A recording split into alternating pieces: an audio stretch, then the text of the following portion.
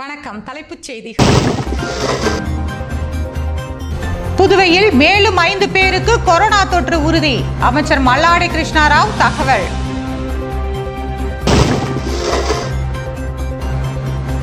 வெளி மாநிலத்திலிருந்து வருவோரை 15 நாட்கள் தனிமைப்படுத்த வேண்டும். முதலமைச்சர் நாராயணசாமி உத்தரவு.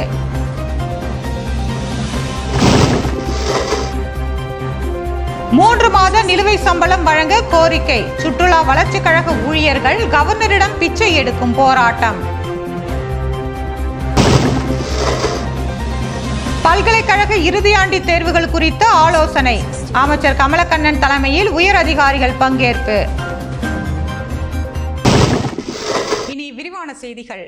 புதுவையில் மேலும் 5 பேருக்கு கொரோனா தொற்று உறுதி செய்யப்பட்டுள்ளதாக அமைச்சர் மல்லாடி கிருஷ்ணராவ் தெரிவித்துள்ளார். அமைச்சர் மல்லாடி கிருஷ்ணராவ் செய்தியாளர்களுக்கு அளித்த பேட்டியில், புதுவை மாவட்டத்திற்குட்பட்ட புதுவை மாஹி பகுதியைச் சேர்ந்த 34 பேர் கொரோனாவால் பாதிக்கப்பட்டு சிகிச்சை பெற்று வருவதாகவும், இந்நிலையில் புதியதாக புதுவையைச் சேர்ந்த மேலும் 5 பேருக்கு கொரோனா தொற்று உறுதி செய்யப்பட்டுள்ளதாகவும் தெரிவித்தார். முத்தியால்பேட்டை முத்தைய முதலியார் வீதியைச் சேர்ந்த 2 பேரும், சோலைநகர், மூகாம்பிகை நகர், தர்மாபுரி ஆகிய பகுதிகளைச் சேர்ந்த தலா ஒருவருக்கும் என மொத்தம் 5 பேருக்கு கொரோனா தொற்று உறுதி செய்யப்பட்டுள்ளதாகவும் தெரிவித்தார். இவர்கள் அனைவரும் கொரோனாவால் பாதிக்கப்பட்டவர்களுடன் தொடர்பில் இருந்தவர்கள் என்றும், ஏற்கனவே தொற்று இருந்தவர்களுடன் தொடர்பில் இருந்த 116 பேருக்கு பரிசோதனை செய்ததில் இந்த 5 பேருக்கு தொற்று இருப்பது உறுதி செய்யப்பட்டுள்ளதாக கூறினார். இதனால் புதுவையில் கொரோனாவால் பாதிக்கப்பட்டோர் எண்ணிக்கை 39ஆக உயர்ந்துள்ளதாகவும், இதில் மாகியில் சிகிச்சை பெற்று வரும் 2 பேரும் அடங்குவர் என்றார். இது தவிர புதுவை ஜிக்மர் குடியிருப்பில் வசித்து வரும் டிரைவர் வீட்டிற்கு சென்னை கொடுங்கையூரில் வந்த குடும்பத்தினர் 4 பேருக்கு கொரோனா தொற்று உறுதி செய்யப்பட்டுள்ளதாக கூறினார். இவர்கள் புதுவை ஜிக்மரில் அனுமதிக்கப்பட்டு சிகிச்சை பெற்று வருவதாகவும், ஏற்கனவே புதுவையில் சிகிச்சை பெற்று வந்த 12 பேர் குணமடைந்து வீடு திரும்பியுள்ளதாகவும் அவர் தெரிவித்தார். அந்த பாண்டிச்சேரியில் இருக்கிறவங்களுக்கு ஆல்ரெடி பாசிட்டிவ் கேஸ் வந்துச்சு. அந்த கனெக்டிங் 4 பீப்புள் அது ஜிப்மேரில் இருக்கார். அது தமிழ்நாடு கோட்டையில் போகும் 4 பேர். நம்ம பாண்டிச்சேரியில் டோட்டலாக இஸ் 37 பாண்டிச்சேரி அண்ட் 2 மாஹே சேர்த்து 39 இருக்குது. முன்னாடி 12 cases already positive cases, negative ID வீட்டுக்கு அனுப்பின cases 12 cases, total 51 cases. Present is a positive 39 cases. அது பாண்டிச்சேரியில் இருக்கார், ஜிப்மரில் இருக்கார், சென்னையில் இருக்கார், கேரளாவில் இருக்கார். Pondicherry residents of Pondicherry. Test sample எடுத்த டெஸ்ட்டு 6677 6677.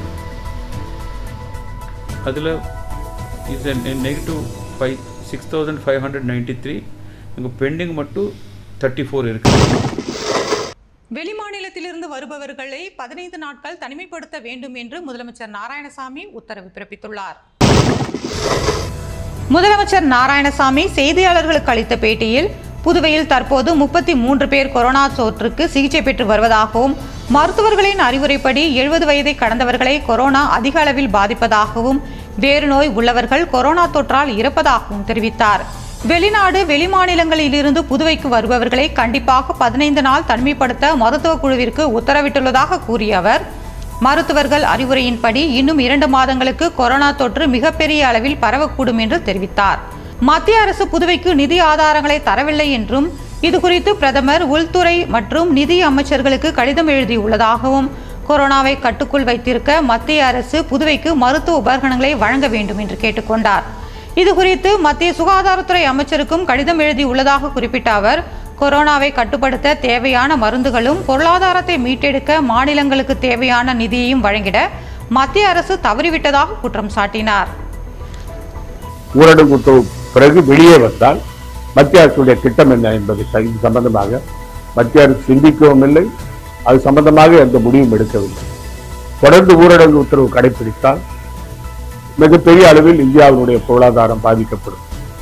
ஏற்கனவே ரிசர்வ் வங்கியுடைய கவர்னர் சொன்னது போல நம்முடைய வளர்ச்சி விகிதம் 1% குறைவாக போகும் என்று சொல்லும் பொழுது இதிலிருந்து நம்முடைய பொருளாதாரம் எந்த நிலையில் இருக்கிறது என்று நமக்கு தெரிகிறது. ஆகவே அதை கருத்தில் கொண்டு மத்திய அரசு உடனடியாக மாநிலங்களுக்கு நிதி உதவி, தேவையான மருத்துவ உபகரணங்கள், கொரோனா தொற்று நோயை தடுத்து நிறுத்துவதற்கு உதவி செய்ய வேண்டும் என்று நான் கேட்டுக்கொள்கிறேன். 3 மாத நிலுவை சம்பளத்தை வழங்க கோரி சுற்றுலா வளர்ச்சிக் கழக ஊழியர்கள் கவர்னரிடம் பிச்சை எடுக்கும் போராட்டத்தில் ஈடுபட்டனர். புதுவை சுற்றுலா வளர்ச்சிக் கழக ஊழியர்களுக்கு கடந்த 3 மாதங்களாக சம்பளம் வழங்கப்படவில்லை. இதற்கான கோப்புகள் கவர்னர் மாளிகைக்கு அனுப்பப்பட்டுள்ளது. ஆனால் சம்பளம் வழங்க கவர்னர் ஒப்புதல் அளிக்கவில்லை என்று கூறப்படுகிறது. ஆனால் கவர்னர் மாளிகையில் பணியாற்றும் 10 ஊழியர்களுக்கு மட்டும் சம்பளம் வழங்கப்பட்டுள்ளது. இதனை கண்டித்தும் அனைத்து ஊழியர்களுக்கும் சம்பளம் வழங்க கோரியும் சுற்றுலா வளர்ச்சிக் கழக ஊழியர்கள் உப்பளம் சுற்றுலாத்துறை தலைமை அலுவலகத்தை முற்றுகையிட்டு பிச்சை எடுக்கும் போராட்டத்தில் ஈடுபட்டனர். சங்க தலைவர் ஆதி கணேசன் தலைமை தாங்கிய இந்த போராட்டத்தில் பொதுச் செயலாளர் விஜயராகவன், நிர்வாகிகள் முகுந்தன், கலைவாணன் உள்ளிட்ட பலர் கலந்து கொண்டனர். போராட்டத்தில் ஈடுபட்டவர்கள் முகக்கவசம் அணிந்தபடி சமூக இடைவெளி விட்டு பிச்சை எடுத்தனர். அப்போது அவர்கள் புதன்கிழமை இரவிற்குள் சம்பளம் போடாவிட்டால் வியாழக்கிழமை குடும்பத்துடன் முற்றுகை போராட்டத்தில் ஈடுபட போவதாக எச்சரித்தனர். பல்கலைக்கழக இறுதியாண்டு தேர்வு குறித்து அமைச்சர் கமலக்கண்ணன் தலைமையில் ஆலோசனை கூட்டம் நடைபெற்றது. புதுவையில் 2019-20 ஆண்டிற்கான இறுதி பல்கலைக்கழக தேர்வு நடத்துவது குறித்தும் 2020-21 ஆண்டிற்கான செயல் திட்டம் குறித்த கலந்தாய்வு கூட்டம் லாஸ்பேட்டையில் உள்ள உயர்கல்வி அலுவலகத்தில் புதுவை கல்வித்துறை அமைச்சர் கமலக்கண்ணன் தலைமையில் நடைபெற்றது. இந்த கூட்டத்தில் உயர்கல்வித்துறை செயலர் அன்பரசு, புதுவை மத்திய பல்கலைக்கழக துணைவேந்தர் டாக்டர் குர்மித் சிங், உயர்கல்வித்துறை இயக்குனர் யாசும் லட்சுமி நாராயண ரெட்டி மற்றும் புதுச்சேரியின் அனைத்து அரசு கல்லூரி முதல்வர்கள் கலந்து கொண்டனர். மேலும் மாஹே, ஏனாம், காரைக்காலில் உள்ள அனைத்து அரசு கல்லூரி முதல்வர்கள் காணொலி காட்சிகள் மூலம் கலந்தாய்வு கூட்டத்தில் பங்கேற்றனர். இதில் கொரோனா வைரஸ் போன்ற இக்கட்டான காலத்தில் இறுதி ஆண்டு பல்கலைக்கழக தேர்வுகள் நடத்துவது குறித்தும், அதில் இருக்கும் சவால்கள் குறித்தும், வரும் கல்வியாண்டில் செய்யப்பட வேண்டிய புதிய செயல் திட்டங்கள் குறித்தும் விவாதிக்கப்பட்டது. மக்கள் பாதுகாப்பு அம்சங்களை கடைபிடிக்கவில்லை என்றால் புதுவை கொரோனா மண்டலமாக மாறிவிடும் என்று சுகாதாரத்துறை இயக்குனர் மோகன்குமார் எச்சரிக்கை விடுத்துள்ளார். புதுவையில் செய்தியாளர்களிடம் பேசிய சுகாதாரத்துறை இயக்குனர் மோகன்குமார், கடந்த 17ஆம் தேதிக்கு பிறகு புதுவையில் தொற்றின் பாதிப்பு படிப்படியாக உயர்ந்து வருவதாகவும், புதுவை மாநிலத்தில் ஏற்கனவே கொரோனா தொற்றுடன் தொடர்பில் இருந்த மேலும் 5 பேருக்கு தொற்று உறுதியாகி புதுவை இந்திரா காந்தி அரசு மருத்துவக் கல்லூரி மருத்துவமனையில் சிகிச்சை பெற்று வருகின்றனர் என்றும் தெரிவித்தார். இதன் மூலமாக பாதிப்பு 50ஐ கடந்து 51ஆக உயர்ந்துள்ளதாகவும், 12 பேர் ஏற்கனவே குணமடைந்து வீட்டிற்கு திரும்பியுள்ளனர் என்றும் தெரிவித்தார். வெளிநாடு மற்றும் வெளிமாநிலங்களில் இருந்து புதுவைக்கு வர இ-பாஸ் பெற்றவர்களில் சிலர் சுகாதாரத்துறைக்கு தெரியாமல் புதுவைக்குள் நுழைந்து இருப்பதாகவும், இதை கண்டுபிடிப்பது அரசுக்கு சவாலாக உள்ளதாக தெரிவித்தார். இதற்கு பொதுமக்களின் ஒத்துழைப்பு அவசியம் என கூறிய அவர், நோய் தொற்று குறித்த விழிப்புணர்வு மக்களிடம் ஏற்பட்டு பாதுகாப்பு அம்சங்களை கடைபிடிக்க வேண்டும், இல்லையென்றில் புதுவையில் கொரோனா பாதிப்பு மண்டலமாக மாறிவிடக்கூடும் என்று எச்சரிக்கை விடுத்தார்.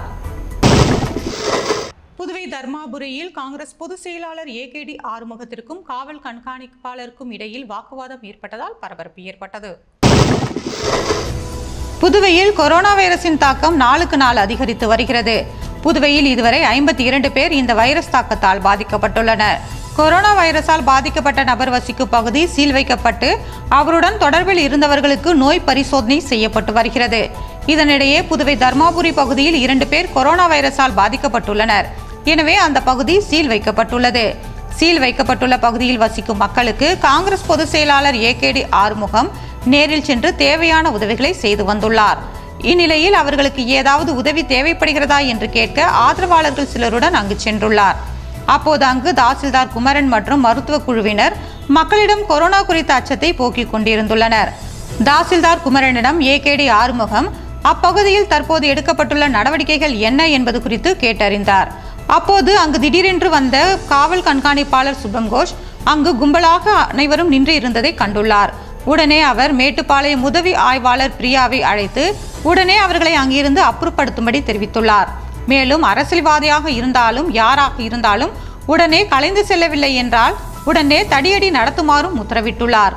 இதனால் அங்கிருந்த ஏகேடி ஆறுமுகம் தரப்பினருக்கும் காவல் கண்காணிப்பாளர் சுபம் கோஷுக்கும் இடையில் வாக்குவாதம் ஏற்பட்டுள்ளது. இதனையடுத்து சிறிது நேரத்தில் ஏகேடி ஆறுமுகம் தரப்பினர் அங்கிருந்து கலைந்து சென்றுள்ளனர். இதனால் அப்பகுதியில் சிறிது நேரம் பரபரப்பு ஏற்பட்டது. பயமுறுத்துறதுக்கு வந்து நான் எந்த தலைவர் இருந்தாலும் வந்து அடிப்பாரா? How will you disperse this crowd? Are corona will spread already 3-4 cases are there. அதான் வந்து நான் விஷ் பண்ணும்போது அவர் விஷ் பண்ணாரான்னு கேளுங்க. आपको रेस्पेक्ट किया सर, ये आपको பண்ணவே இல்ல. आप जो बोले क्या வந்து பீஸ் விட்டு லத்தி எடுத்துனா நான் எந்த தலைவரும் பார்க்க மாட்டேன். He is given medicine. He has given medicine. And if you create one more problem, then register FIR. ஒரு மாத்திரம் you call your leader right now. चल कौन से गाली नहीं छोड़ सकते लाठी डाल दे ये अपनी बोल ये टाइम शॉट कौन से फ्री लाठी ये लाठी कौन से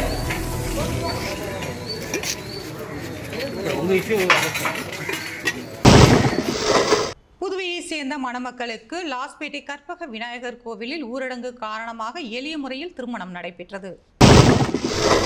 புதுவை லாஸ்பேட்டை குறிஞ்சி நகரை சேர்ந்த சம்பந்தத்தின் மகன் துர்காதரன், இதேபோல சேதராப்பட்டு கிருஷ்ணராஜின் மகள் பிரியதர்ஷினி இருவருக்கும் கடந்த மார்ச் மாதம் 30ஆம் தேதி கொட்டுப்பாளையம் ஈசிஆர் சாலையில் உள்ள ஜீவா ருக்மணி திருமண மண்டபத்தில் திருமணம் நடைபெறவிருந்தது. ஆனால் ஊரடங்கு காரணமாக இவர்களது திருமணம் தள்ளி வைக்கப்பட்டது. ஊரடங்கு முடிந்ததும் திருமணம் வைத்துக் கொள்ளலாம் என்று குடும்பத்தினர் முடிவு செய்திருந்தனர். ஆனால் ஊரடங்கு முடிந்த பாடில்லை. 4ஆம் கட்டமாக தற்போது ஊரடங்கு நடைபெற்று வருகிறது. எனவே திருமணத்தை உடனே நடத்த இரு வீட்டாரும் முடிவெடுத்தனர். இதனையடுத்து லாஸ்பேட்டை கற்பக விநாயகர் கோவிலில் குடும்பத்தினர் ஒரு சிலருடன் எளிமையான முறையில் திருமணம் நடைபெற்றது. இதனைத் தொடர்ந்து திருமண சடங்குகள் லாஸ்பேட்டையில் உள்ள மணமகனின் வீட்டில் நடைபெற்றது. இதில் உறவினர்கள் சமூக இடைவெளியுடன் கலந்து கொண்டு மணமக்களை வாழ்த்தினர்.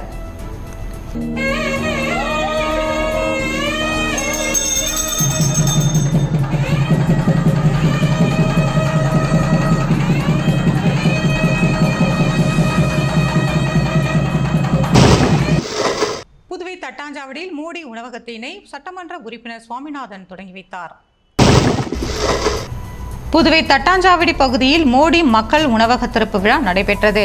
ஆதித்யா அறக்கட்டளை சார்பில் துவக்கப்பட்டுள்ள இந்த உணவகம் ஏழை எளிய மக்கள் மலிவு விலையில் உணவு வழங்கும் நோக்கத்தில் ஆரம்பிக்கப்பட்டுள்ளது. மோடி மக்கள் உணவகத்தை அறக்கட்டளை தலைவரும் தட்டாஞ்சாவடி தொகுதி பாஜக பொறுப்பாளருமான செல்வகுமார் திறந்து வைத்தார். இதில் சிறப்பு விருந்தினராக பாஜக மாநில தலைவர் சுவாமிநாதன், பொதுச் செயலாளர் ஏம்பலம் செல்வம் உள்ளிட்ட பலர் கலந்து கொண்டனர். இங்கு காலையில் இட்லி 1 ரூபாய்க்கும் பொங்கல் 10 ரூபாய்க்கும் விற்பனை செய்யப்படுகிறது. மதியம் தயிர், சாம்பார், எலுமிச்சை, புளியோதரை உள்ளிட்ட பல்வேறு கலவை சாதங்கள் 10 ரூபாய்க்கு வழங்கப்படுகிறது. ஏழை எளிய மக்களின் பசியை போக்க துவங்கப்பட்டுள்ள இந்த உணவகம் மக்களிடையே பெரும் வரவேற்பை பெறும் என்று எதிர்பார்க்கப்படுகிறது. மின்துறையை தனியார் மயமாக்கும் முயற்சியை கைவிடக் கோரி நாம் தமிழர் கட்சி சார்பில் முதலமைச்சர் நாராயணசாமியிடம் கோரிக்கை மனு அளிக்கப்பட்டது. புதுவை உள்ளிட்ட 8 யூனியன் பிரதேசங்களில் மின்துறைகளை தனியார் மயமாக்குவது என்று மத்திய அரசு அறிவித்துள்ளது. மத்திய அரசின் செயல்பாட்டினை புதுவை அரசு அனுமதிக்க கூடாது. இது மக்கள் விரோத நடவடிக்கை. எனவே மாநில அரசின் நலனுக்காக மத்திய அரசின் கொள்கை முடிவை புதுவை அரசு செயல்படுத்தக்கூடாது என்றும், மேலும் கொரோனா வைரஸ் காலங்களில் வரும் ஜூன் மாதம் முதல் மின் கட்டணத்தை உயர்த்தி நடைமுறைப்படுத்தப்பட்டுள்ளதாகவும், இச்செயல் கொரோனாவை விட கொடுமையான செயல் என்றும், எனவே இதனை திரும்ப பெற வேண்டும். கடந்த 60 நாட்களாக ஊரடங்கு உத்தரவு காரணமாக மக்கள் மிகப்பெரிய பொருளாதார சூழலில் சிக்கியுள்ளதாகவும், கடுமையான சூழலில் இந்த துறையின் அறிவிப்பு அதிர்ச்சியை ஏற்படுத்தியுள்ளதாகவும், எனவே அரசு மின் கட்டணம் குறித்து மறுபரிசீலனை செய்ய வேண்டும் என்பதனை வலியுறுத்தி முதலமைச்சர் நாராயணசாமியிடம் நாம் தமிழர் கட்சியின் மாநில ஒருங்கிணைப்பாளர் சிவகுமார், பொருளாளர் இளங்கோவன் உள்ளிட்டோர் மனு அளித்தனர். செய்தி தொடர்பாளர் திருமுருகன், மகளிர் பாசறை செயலாளர் கௌரி உள்ளிட்ட பலர் உடனிருந்தனர். அடுத்து 7000 விவசாயிகள், இது இல்லாமல் நகராட்சி, ஊராட்சி எல்லாமே பாதிக்கும். இதை எதையுமே மத்திய அரசு கருத்தில் கொள்ளாமல் மக்களை நசுக்கிற திட்டத்தை தொடர்ந்து பண்ணிட்டு இருக்குது. இப்படி ரொம்ப அவலமான ஒரு நிலை. இன்றைக்கி பார்த்தா காடுகள் எல்லாம் தனியார் மயமாக்குறது, தனியாருக்கு தாரை வார்க்கிறது, இப்படியான இந்த ஒட்டுமொத்த இந்திய தேசத்தை, பாரத தேசத்தையே விற்கிற முயற்சியில் இறங்கியிருக்காங்க. இதெல்லாம் நாம் தமிழர் கட்சி மிக வன்மையாக பிரெஞ்சு இந்திய புதுவையில் செயல்பட்ட முதல் வங்கி எது? யூகோ வங்கி, இந்தியன் வங்கி, இந்தோ சீன வங்கி, ஸ்டேட் வங்கி. இதற்கான பதில் இந்தோ சீன வங்கி. முன்னாள் பாரத பிரதமர் நேருவின் நினைவு நாளையொட்டி அவரது சிலைக்கு முதலமைச்சர் நாராயணசாமி மலர்தூவி மரியாதை செலுத்தினார். முன்னாள் பாரத பிரதமர் ஜவஹர்லால் நேருவின் நினைவு தினம் அனுசரிக்கப்பட்டது. இதனையொட்டி புதுவை கடற்கரை சாலையில் உள்ள காந்தி திடலில் உள்ள நேருவின் திருவுருவ சிலைக்கு முதலமைச்சர் நாராயணசாமி, அமைச்சர்கள் கந்தசாமி, கமலக்கண்ணன், வைத்திலிங்கம் எம்பி, மாநில காங்கிரஸ் தலைவர் ஏவி சுப்பிரமணியன், சட்டமன்ற உறுப்பினர் அனந்தராமன் மற்றும் பலர் மாலை அணிவித்து மரியாதை செலுத்தினர்.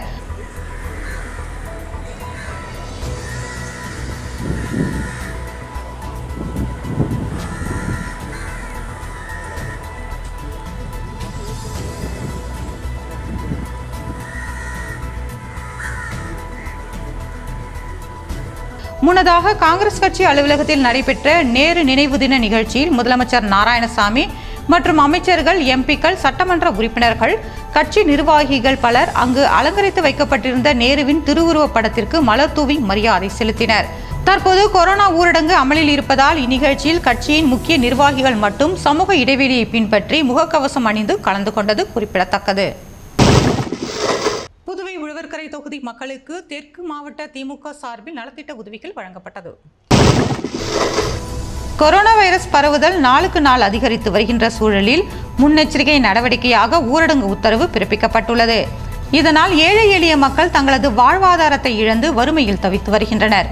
இச்சூழலில் திமுக தலைவர் ஸ்டாலின் பாதிக்கப்பட்ட ஏழை மக்களுக்கு நலத்திட்ட உதவிகளை செய்யுமாறு திமுகவினருக்கு வேண்டுகோள் விடுத்துள்ளார். அதன்படி தெற்கு மாநில திமுக சார்பில் உழவர்கரை கம்பன் நகர் பகுதியில் திமுக பிரமுகர் கலிய கார்த்திகேயன் தலைமையில் 500 பேருக்கு 15 வகையான காய்கறி தொகுப்பு, அரிசி, மளிகை பொருட்கள் உள்ளிட்ட அத்தியாவசிய பொருட்களை வழங்கும் நிகழ்ச்சி நடைபெற்றது. இதில் சிறப்பு விருந்தினராக தெற்கு மாநில அமைப்பாளரும் சட்டமன்ற உறுப்பினருமான சிவா கலந்து கொண்டு ஏழை எளிய மக்களுக்கு நலத்திட்ட உதவிகளை வழங்கினார். இதில் திமுக துணை அமைப்பாளர்கள் அனிபால் கென்னடி உள்ளிட்ட பலர் கலந்து கொண்டனர். புதுவை முதலியார்பேட்டையில் உள்ள ஆலய அர்ச்சகர்களுக்கு சட்டமன்ற உறுப்பினர் பாஸ்கர் நலத்திட்ட உதவிகளை வழங்கினார். கொரோனா வைரஸ் பரவுதலை தடுக்க மத்திய மாநில அரசுகள் முன்னெச்சரிக்கை நடவடிக்கையாக ஊரடங்கு உத்தரவினை பிறப்பித்துள்ளது. இந்நிலையில் ஏழை எளிய மக்கள் வாழ்வாதாரத்தை இழந்து தவித்து வருகின்றனர். அது மட்டுமின்றி முன்னெச்சரிக்கை நடவடிக்கையாக புதுவையில் உள்ள அனைத்து ஆலயங்களும் மூடப்பட்டுள்ள சூழலில் அர்ச்சகர்கள் மிகவும் சிரமத்திற்கு ஆளாகியுள்ளனர். இதனை அறிந்த தொகுதியின் சட்டமன்ற உறுப்பினர் பாஸ்கர் முதலியார்பேட்டை தொகுதிக்குட்பட்ட சுமார் 100க்கும் மேற்பட்ட அர்ச்சகர்களுக்கு 15 வகையான காய்கறிகள், அரிசி, சர்க்கரை, கோதுமை, கேழ்வரகு, பிஸ்கட், சேமியா, முகக்கவசம் உள்ளிட்ட பல்வேறு அத்தியாவசிய பொருட்கள் அடங்கிய தொகுப்பினை வழங்கினார். இதில் தொகுதி அதிமுக நிர்வாகிகள் மற்றும் பொதுமக்கள் கலந்து கொண்டனர்.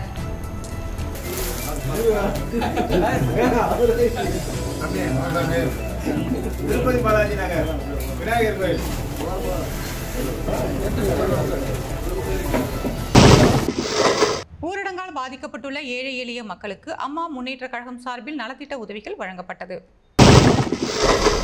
கொரோனா ஊரடங்கு காரணமாக ஏழை எளிய மக்கள் வருமானமின்றி தவித்து வருகின்றனர்.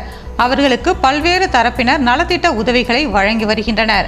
அதன்படி புதுவை மாநில அம்மா மக்கள் முன்னேற்ற கழகம் சார்பில் நலத்திட்ட உதவிகள் வழங்கப்பட்டு வருகிறது.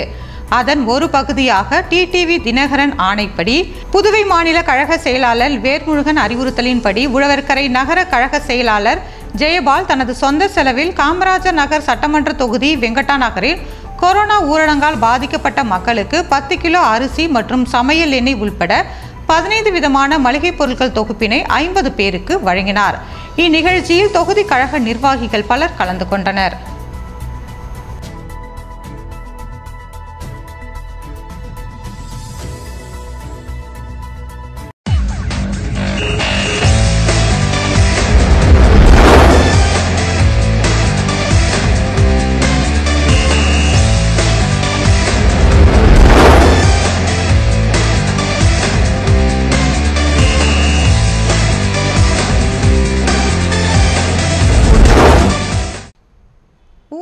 தளர்த்தப்பட்டாலும் பள்ளிகளை திறக்க அனுமதி இல்லை என்று மத்திய உள்துறை அமைச்சகம் தெரிவித்துள்ளது.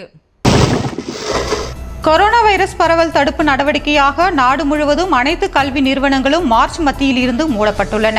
இவற்றில் சில கல்வி நிறுவனங்கள் நாடு தழுவிய ஊரடங்கு அமலுக்கு வந்த மார்ச் 25 முதல் மூடப்பட்டுள்ளது.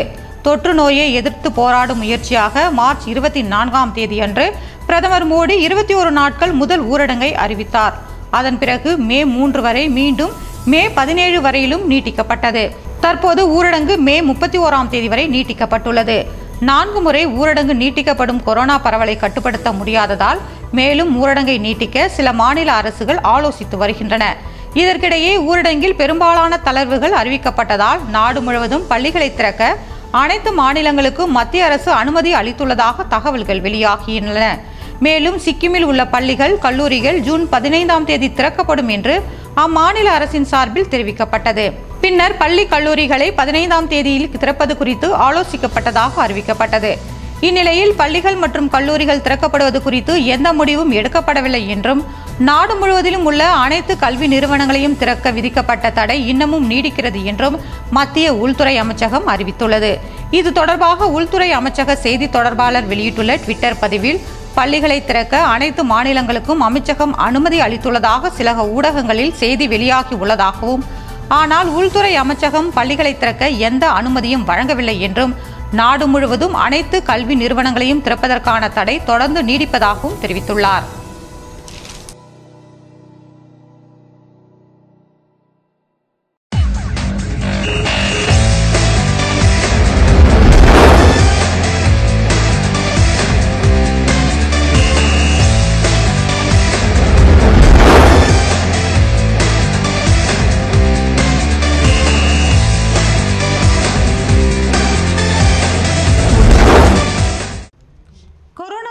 முதல் அலையே இன்னும் முடியவில்லை என்று உலக சுகாதார அமைப்பு எச்சரிக்கை தெரிவித்துள்ளது. உலகெங்கிலும் 56,17,269 பேருக்கு கொரோனா வைரஸ் தொற்று ஏற்பட்டுள்ளது. இதில் 23,92,927 பேர் குணமடைந்துள்ளனர். அதே நேரத்தில் 3,48,536 பேர் உயிரிழந்துள்ளனர். தென் அமெரிக்க நாடான பிரேசில், இந்தியா, ரஷ்யா உள்ளிட்ட நாடுகளில் தற்போது வைரஸ் பாதிப்பு தொடர்ந்து அதிகரித்து வருகிறது. இந்நிலையில் பொருளாதார பாதிப்புகளை சமாளிக்கும் வகையில் ஊரடங்கு கட்டுப்பாடுகளை விலக்கிக் கொள்ள இந்த நாடுகள் உட்பட பெரும்பாலான நாடுகள் தயாராகி வருகின்றன. இந்நிலையில் உலக சுகாதார அமைப்பின் செயல் இயக்குநர் மருத்துவர் மைக்ரயான் கூறிய போது, இன்னும் 2ஆம் அலைக்கு கொரோனா செல்லவில்லை என்றும் தற்போது முதல் கட்டத்தில் தான் உள்ளதாகவும் அதில் பாதி கிணறு தான் தாண்டி உள்ளதாகவும் கூறியுள்ளார். தென் அமெரிக்கா, தெற்காசியா மற்றும் பல நாடுகளில் இந்த வைரஸ் வேகமாக பரவி வருவதை குறிப்பிட்ட அவர், உண்மையில் முதல் அலையிலேயே வைரஸின் உச்சக்கட்ட பரவலை இனிதான் பார்க்க போகிறோம் என்றும், குறிப்பாக பிரேசிலில் வைரஸின் தாக்கம் தீவிரமாக உள்ளதாகவும், இதனால் மக்கள் வீடுகளிலேயே இருப்பது நலம் என்றும் தெரிவித்துள்ளார்.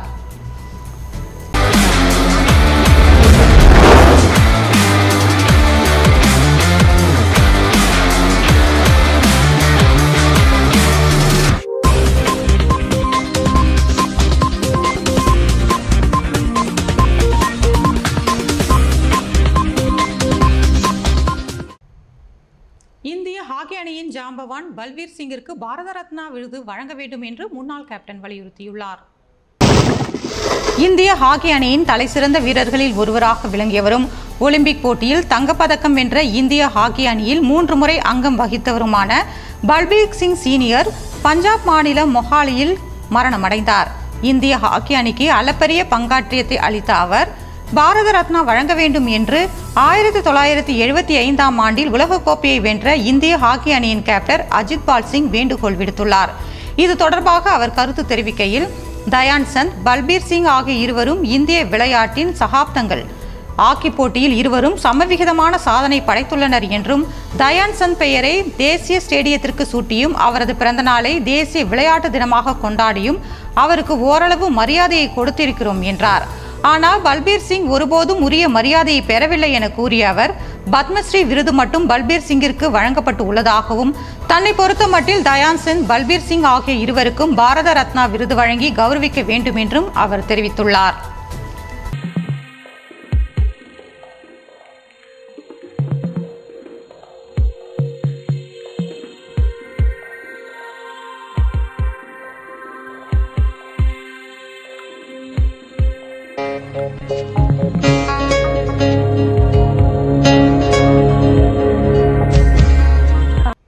இன்றைய பாட்டி வைத்தியம். மூக்கிரட்டை இலை, பொன்னாங்கண்ணி இலை, கீழாநெல்லி பொடி சம அளவு கலந்து சாப்பிட்டு வர மாலை கண் நோய் குணமாகும். கண் பிரகாசிக்க பற்பாடகம் இலை பாலில் அரைத்து குளித்து வரலாம். கண் வலி சிகப்பு தீர வில்வம் தளிரை வதக்கி இளஞ்சூட்டில் ஒத்தடம் கொடுக்கலாம்.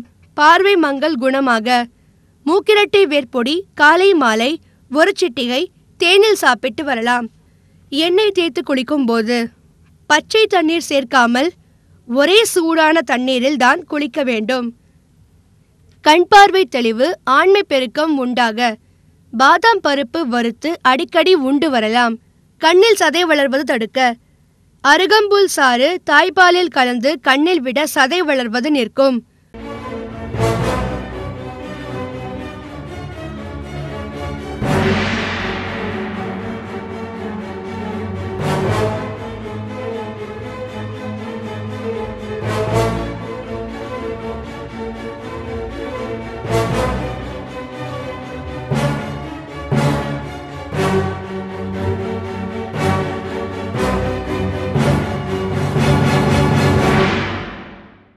இது அரிய படம், நாம் அறிந்து கொள்ள வேண்டிய புகைப்படம்.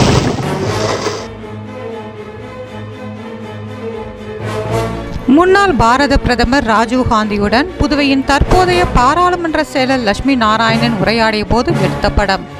இது அரிய படம், நாம் அறிந்து கொள்ள வேண்டிய புகைப்படம். இத்துடன் செய்திகள் நிறைவு பெறுகிறது. வணக்கம்.